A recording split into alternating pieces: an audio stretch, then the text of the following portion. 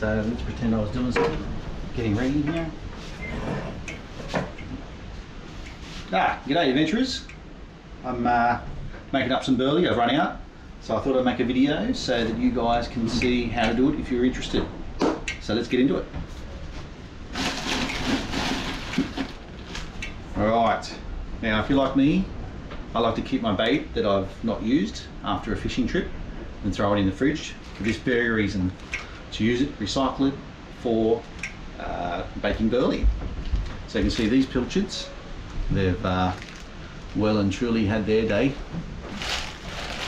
So yeah, just going to get all my scraps out of the fridge, and there's more pilchards that are very past their use by date. So I'm just going to get them out. Now I've got one of these little fellas to make things easier. I'm going to throw it all in here and just churn it away, make a big mush for it. I've also got some tuna oil, fish attractants that I'll throw in with either chicken pellets or the some bread, just to pack it out to make it bigger, more of it, in case you need to make, you've got a certain amount, you haven't got enough stuff to use, so just bulk it out with that gear. Anyway, I'm going to start churning things with this and get it into a bit of a munch, a bit of a mince. Alright.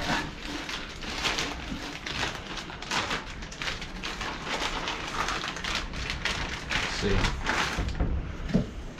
Whack these pilchards in. Let's get these out of the way. Don't need them for now.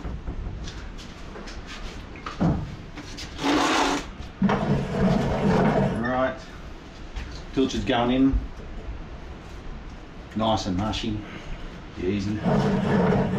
Easy for this machine.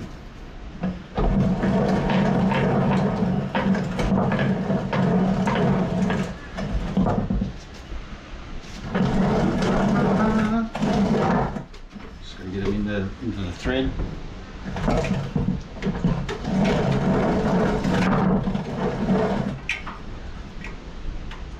It's starting to come out. You can see the little chopped up bits.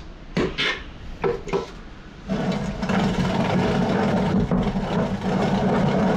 that. What else have we got? More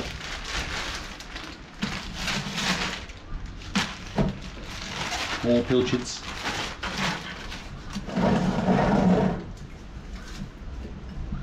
A couple of other different fish in there.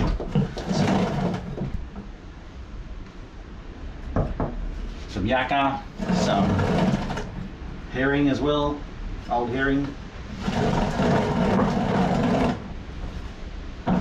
Alright, well I'm just going to keep doing all my junk stuff in this and till I'm finished and come back to it then.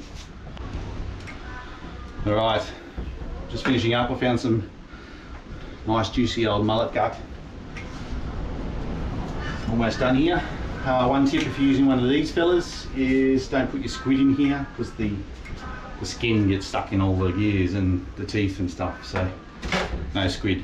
But yeah, found some prawns, mullet gut, pilchards, fish, any sort of fish. Throw it in here, give it a turn, mince away.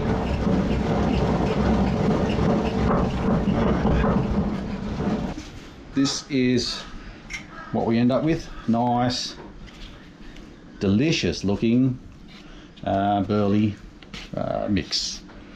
All right. So, these out. Now I put all my little burleys into these containers, because that's what I slip into that burley bomb maker that I did the video on a few weeks ago. They become the capsules, the bullet capsules for that. So all I'm going to do is, probably got enough here, so I probably don't need to do the chick pellets. Let's do that. We'll put some chick pellets in. That's going to add some extra long lasting flavour to the mix. There's you know, those chip pellets, they disintegrate in the water, so that just helps to spread the flavour. When it's in the Burley dispenser, heading through the currents. Mix that in, it's flaming cold.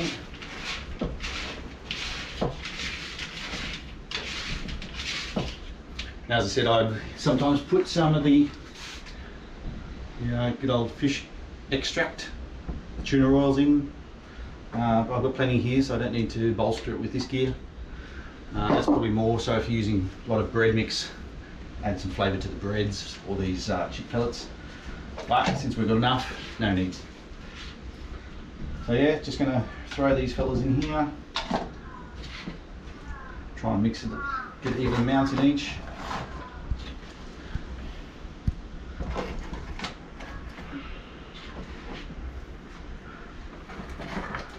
It's flaming cold. My hands are frozen now.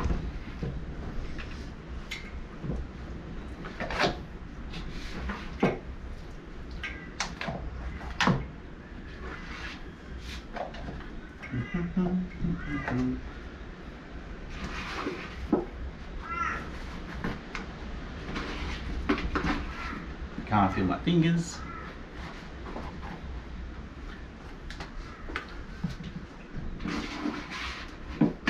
Just the perfect amount that I needed. 6 Burley Bomb, deadly Burley Bomb canisters. Take a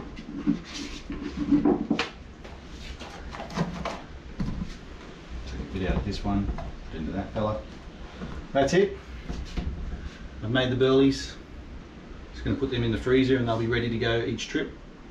Throw them in that little Burley Bomb dispenser that I made and dangle it over the side, and you've got excellent little Burley Bomb truck maker. Burley Bomb, Burley. So yeah, there's probably 1,000 ways to do this. That was a pretty simple way. You know, let us know in the comments below if you've got your own special way of doing things or whatever little special tricks that you do. That'd be good. Let us all know, eh? Thanks for watching. See you next time.